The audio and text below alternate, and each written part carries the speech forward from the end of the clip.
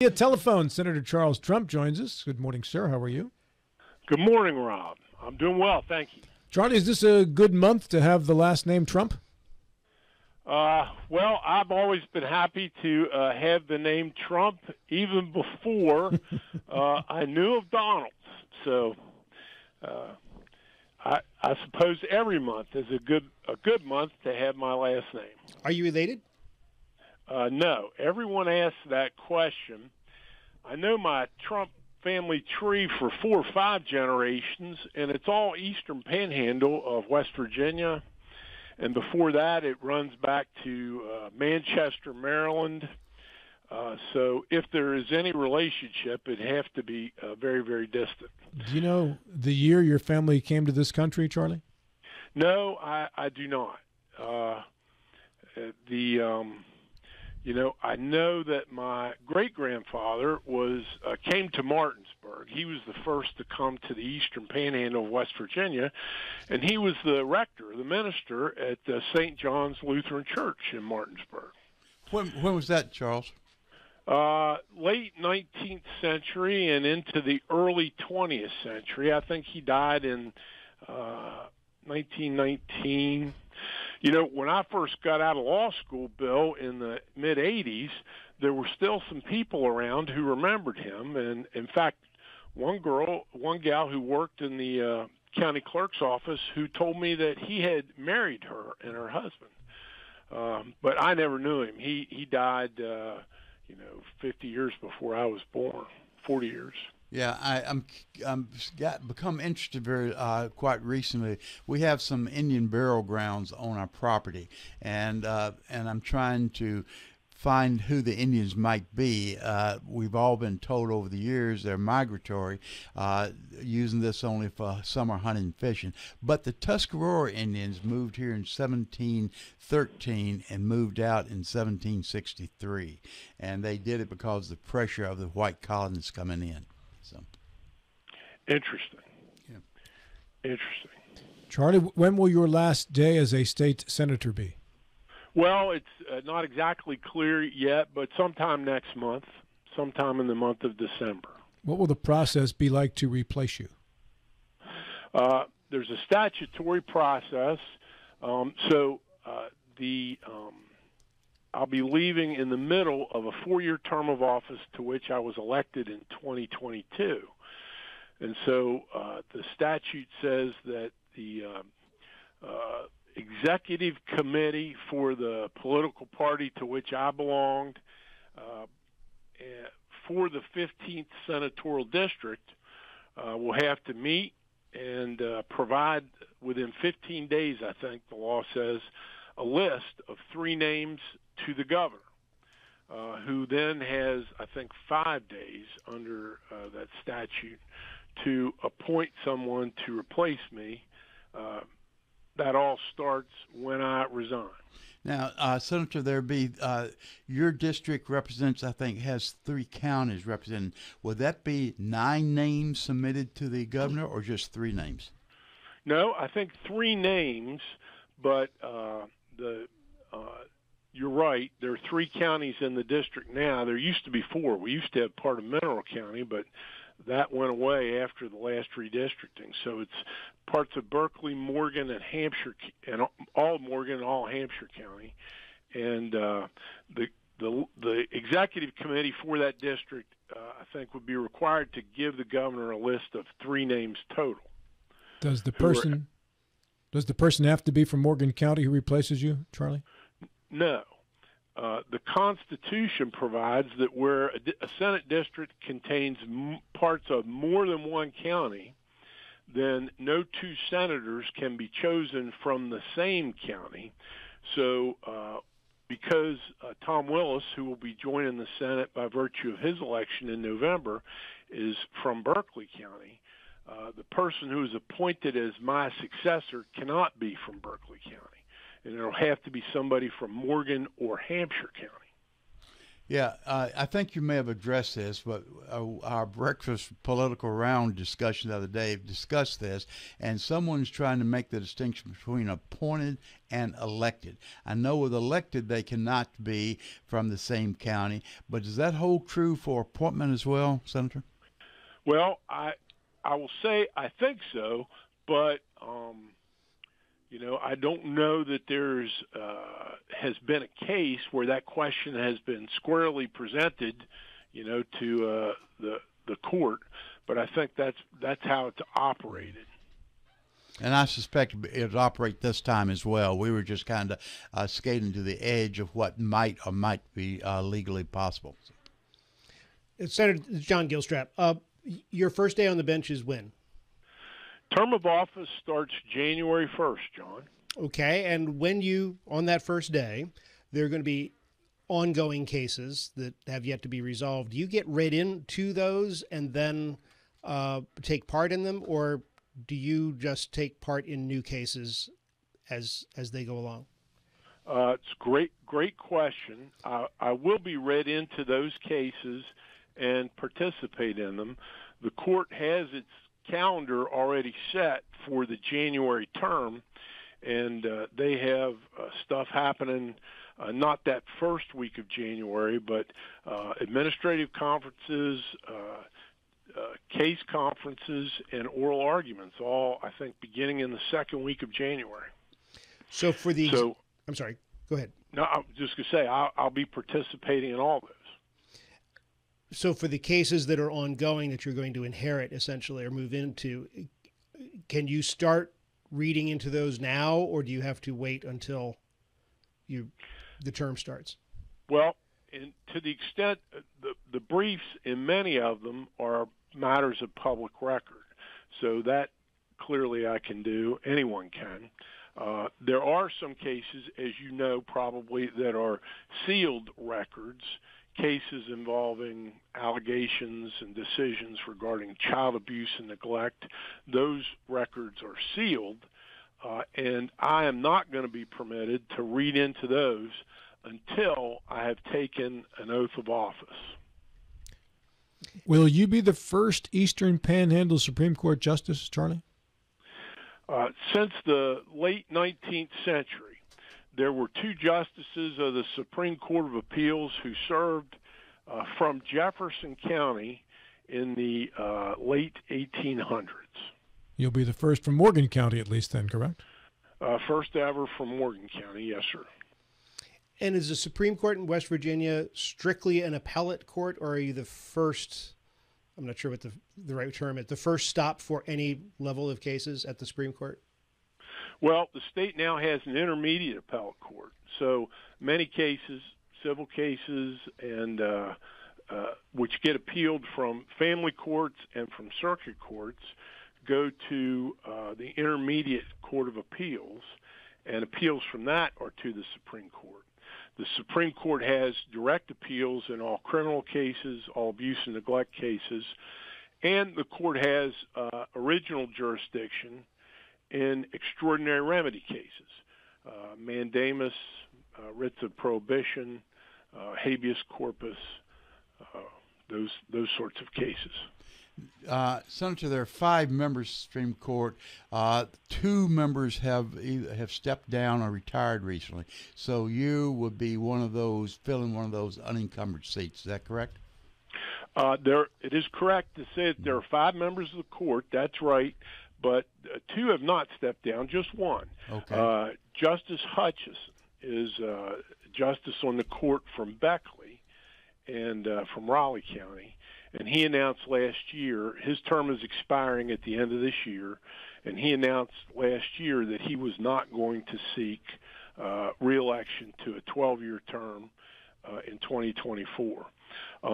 There was another seat, the term of which expired, but it's not someone who is stepping down. Justice Bunn was already on the court, and she announced that she was going to run for re-election, and she did run and was re-elected to the Supreme Court of Appeals in May. When will your term expire, Charlie? The terms are 12 years. So you go to You're talking about 2036? on the court. Yes. Yeah, my term on the court. My term in the Senate would expire normally at the end of 2026, but I'll be resigning it next month. Will you be supporting someone to replace you as a senator? No, I don't think that's appropriate. It's above my pay grade anyway. That's a decision ultimately that lies with the governor. And is there a need for a temporary replacement for you as the Judiciary Chair until the new Senate is sworn in? It depends. What will happen normally is on January 8th, the Senate will organize and elect its officers for the coming 2 years: a president, a clerk of the Senate, a doorkeeper, a sergeant at arms. And the president of the Senate at that point will appoint the members of the various committees and name generally a chairman and a vice chairman for each committee. So your appointment though would be made by the governor. The question is which governor? It could be Governor Justice, it could be Governor Marcy, or it could be an interim governor, Governor Blair. Governor Blair. So it depends on the timing of this. Well, that's correct. Yeah. That's correct. What I understand, Charlie, that if Governor Justice becomes Senator Justice ahead of the swearing-in dates in West Virginia, that it would be a need for the Lieutenant Governor, Craig Blair, to step in as governor. Do you know how that process works? A little bit. The term of office, I think, for a United States Senator commences on January 3rd. And so I think Governor Justice could take his oath of office on January 3rd and begin his new duties as a United States Senator from West Virginia. If he does that, it is prior to, not much, but 10 days or so prior to the expiration of his current term of office.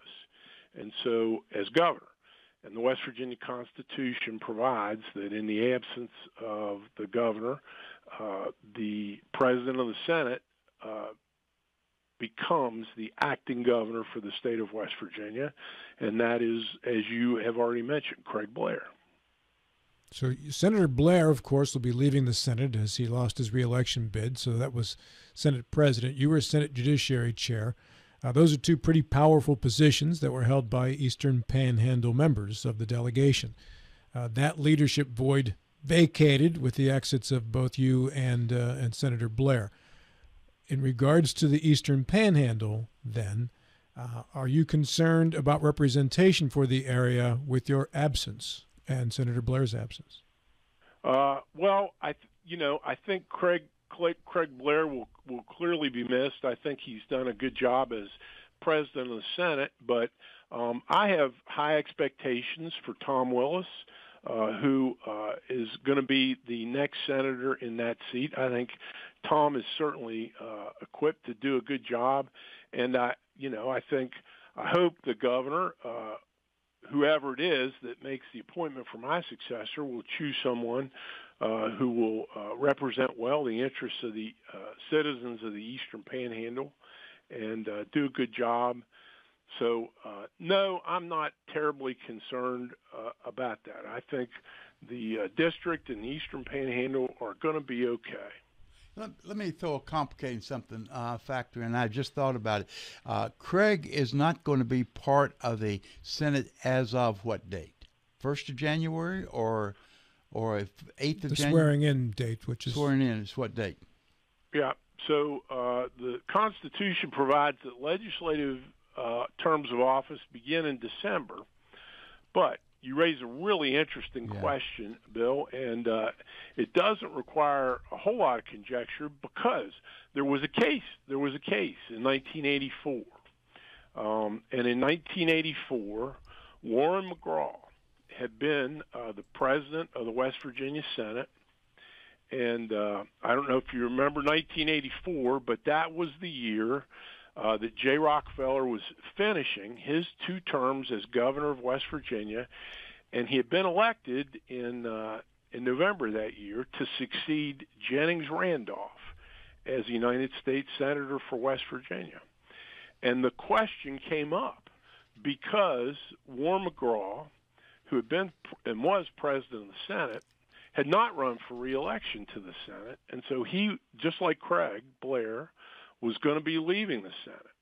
And the Supreme Court issued an opinion in a case that very year addressing the question, and held essentially that the presidency of the Senate continues even beyond the term of office of the person occupying that, the senatorial term of the office, until the Senate reorganizes and elects a new president. So even though Craig Blair may not be in the Senate, he will still, under that decision, could be president of the Senate and acting governor of West Virginia. And taking this one step farther, when does the Senate typically reorganize? What I'm getting at, I'm sorry, go ahead. Second Wednesday of January, which in 2025 will be, I believe, the 8th. The 8th. So it's possible, this is possible, that we could have 4 governors within a period of 10 days. I think you've made a true statement. Yeah. Or at least you 2 governors and 2 acting governors. Exactly right. 2 acting governors, yeah. That's pretty fascinating. Yeah. And it's possible that you'll have, after having no governors from the Eastern Panhandle, 2 within a 5-day period. Right? Well, that's right. That is possible. Right? That's kind of fascinating. Charlie, what issues will the Senate be wrestling with going forward that you as Judiciary Chair knew were still on the table had you still been in the Senate come January? Oh, there are a number of those, and of course, every year with the legislature is the budget, of course, and the legislature has in 2024 this year enacted a slight further reduction in income tax. So I think the budget is going to require close scrutiny to make sure that the state has the revenues it has for the operation of government. 2 years ago, we passed legislation sort of dismantling the DHHR and breaking it into smaller agencies, what were component parts of DHHR.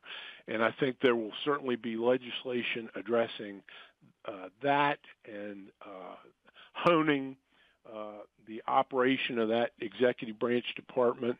I'm sure there will be further legislation addressing, our state's drug problem, opioid problem, situations involving the abuse and neglect and care of children. Those are recurring issues that come up every year with multiple bills for the legislature to consider. And that list is not exhaustive, by the way. There are, many things. I'm sure the 2025 regular session legislature will be like every other in that there will be literally thousands of bills that are introduced. And some will get considered, many will not. And that process is in no small part going to be the outcome of that will be determined by the leadership for the Senate and the House that are elected in January. Is it preferred that the next Judiciary Chair be an attorney, or is that not specifically necessary? There's no rule that requires that. That's been the tradition in both the House and the Senate, with very few exceptions, although I believe there have been exceptions over the history of the state. Is it helpful to have a law degree if you are the Judiciary Chair, or is that just more of a convenience for the job? Well, Rob, it probably depends on whom you ask the question. I think I'll say this. For me personally, it's been helpful to me. My training in the law, I think, has helped me navigate the duties of the office of Chairman of the Judiciary Committee that in ways that maybe it might have been more of a challenge had I not been trained and had experience as an attorney. But I'm not sure everyone would share that opinion. Charles, we're about to run out of time, but I want to be sure I make this comment. You're going to be missed in the area. You're going to be missed in the Senate. However, your wife, your wonderful wife's going to be missed in a lot of functions as well. I'm thinking specifically of the hospice board, of which she's been one of the more valuable participants, members. So. Well, you're very kind to say that. Hospice, the Panhandle, is near and dear to both our hearts. And it's a wonderful organization. And as you mentioned, Bill, Susan has been, I don't know how long in total on that board, and has loved every minute of it, and loved the people with whom she's been able to work there. So I really appreciate your kind words. But you're not going to miss me too much. I'm going to be around. My home is still going to be Morgan County. I'll be spending more time in Charleston, to be sure, but I am going to remain a resident of Berkeley Springs. Well, we certainly hope so. And again, going back to Susan, she was one of the more effective members of the board. So. Well, thank you for saying that. John? I'm going to go back to politics. After a tribute like that, it feels sort of tawdry. But in the aftermath of the elections, I think the Democratic caucus in the Senate is two. Are lopsided supermajorities like that ultimately unhealthy, do you think, for the state?